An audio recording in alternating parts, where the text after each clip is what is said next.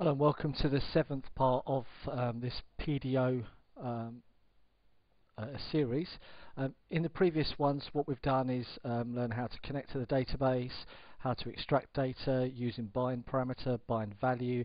We've learned how to use the query, execute, and a few other things. Now, this one's going to be about bindParam and bindValue once again, but using a different method. And as you can see here, using $1 index positions as parameters. So just as a refresher, we're going to go start from the beginning and basically learn how to do it once again. Okay, so host, we're just going to make some variables here. It's localhost. User in this case is YouTube. Password equals 1234556, and then DB name equals YouTube, and then let's make our PDO object by instantiating a new PDO object itself, and we start off with the driver, which we're using is MySQL, and we're going to say DB name equals then DB name, and we're going to use a semicolon and say host equals host, and then finish that off, and then put user and then pass in here. Okay, now if this causes any problems, then it's going to throw an exception. So therefore, what we'll do is we'll put it in a try catch blocks, and we'll just say PDO exception, and do that, and then just echo the message. Nice and simple, but we're not going to have any problems because we're going to connect properly. So let's just check our page, and we're all fine. Okay, so no errors as expected. Okay, so and then obviously if we did have an exception, just to put an F in there, for example, come here and we still don't have one, but if we then change the password, for example, and save this, see there, we actually get an exception thrown because it's been access denied. Okay, whatever. Right, so next thing we want to do is we already know if we're going further on from this point that this PDO is fine. Therefore, we don't need to do any further error checking from that one point, because if it's not, then it's going to default to there anyway. Okay, so bindParam and bindValue. Well, the first thing we need is obviously to have a PDO statement. So let's just say PDO and then prepare, and then once again we're going to say select everything from users as before. Okay, but in this one we still want to then select users by user ID and by name. So we can just say where from users where user ID equals, and this time we're going to use a question mark, and name equals question mark as well.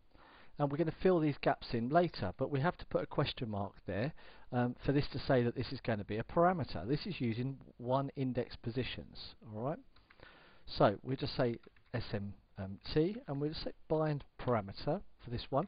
Now, just like an array, we use 0 index. Well, in this one it's 1 index because the first parameter starts at 1.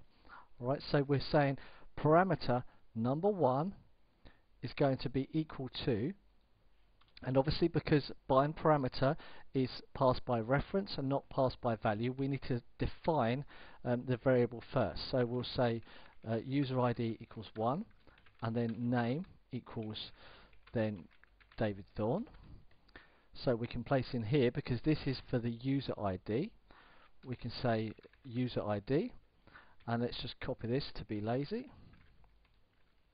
And then in here we'll put name, because this is the second question mark, which is within inside of the SQL statement. So nice and simple, this is the first one, this is the second one. If you added another one, it would be the third one, and so on.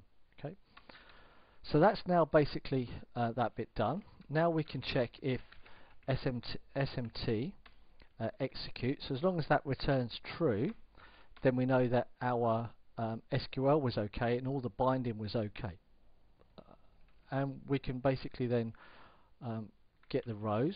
Well, we're kind of certain that we're only going to have one row, but for the sake of this, we'll just say then fetch, and we'll just print our what we receive back. Now I know I've put rows here. Well, we're only going for one, and we're intentionally, by using fetch, just collecting the first one anyway, because we would have to call fetch another time to get the second one, and the third time we call fetch again. So for the time being, we're just going to have a good example where we know we're only going to have one. So we know that user number one, let's have a look on here, see, user ID number one, and then the name is equal to David Thorne. Therefore we know we're going to get that data from the database. So let's save it.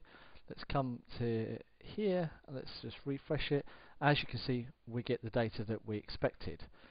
And if we just once again echo out a pre to make it that little bit more pretty and readable, and as you can see, we get an array returned with all of the relevant details.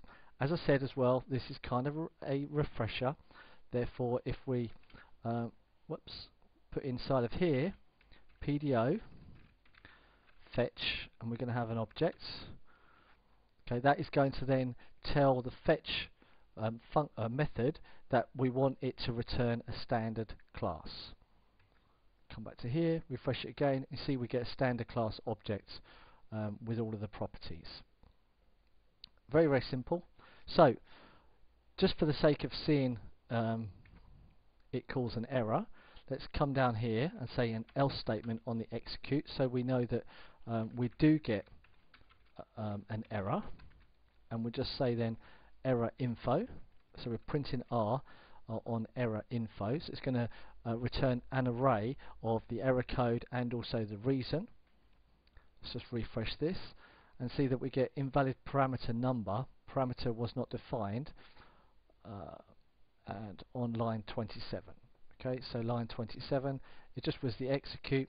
It's basically because we've just put 1 then 3, so it needs to make certain that it starts or the numbers are sequential in relation to the question marks that you put down. So if you put 3 question marks down, you need to make damn certain that you put 3 bind parameters or use bindValue, etc. So, and even if we do change this to bindValue, just to show you, and then put David Thorne in here, if I can spell even my name correctly, and then come back to here and refresh it, you see we still get the same data regardless of the fact whether we use bindValue, bindParameter. We need to just make certain that the first arguments here is either then corresponding to the parameter name, as in the variable that's placed here. So like before, we use then colon name, and we then put colon name in here. And to be quite honest with you, I've never really bothered trying this, but we're going to use both methods this time. So the first question mark is going to be the 1 index, so it's going to be 1, and the other one's going to be using then a variable. So let's try it again, shall we? And as you can see there, okay, mixed name and positional in parameters. So therefore, that just shows you, I mean, I've never really tried this before, to be honest with you, that you can't mix and match them. You have to either do one or the other. Therefore, if we change this to then, I know we got it the wrong way around actually, but let's just change that to user ID. Whoops, put it in the wrong place. Just to show you here once again that everything is going to work out fine, and as it does.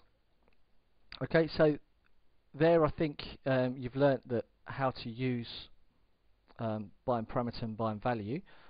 Just for the sake of arguments, you don't actually have to use a colon here. Alright, let's just remove the colon. As long as the variable matches to this, then it will be fine. Let's refresh it, and as you can see, it's perfectly fine. The point is, it's just doing a regular expression and finding the key, and if that key exists, it knows that anything after the equal sign is going to be a parameter if it does find the parameter here.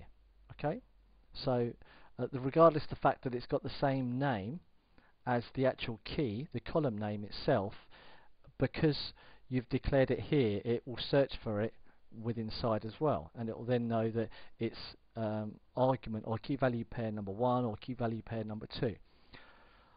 That's basically it on using either numbers or then variables for bind parameter. When I say variables, this is obviously then the variable which is being passed by reference, but I'm more talking about the variable which you declare here, or if you use a question mark. Okay, I hope that's not been too confusing for you. My name is David Thorne from Thorne Web Design. Subscribe, like, share, thumbs up, comments, contact me, whatever you feel is best. If you enjoyed the tutorial, if you didn't enjoy the tutorial, then send me feedback and tell me why. Alright, and I'll be more than happy to receive constructive negative feedback. Okay, that's it. Otherwise, I hope you enjoyed the video, and goodbye.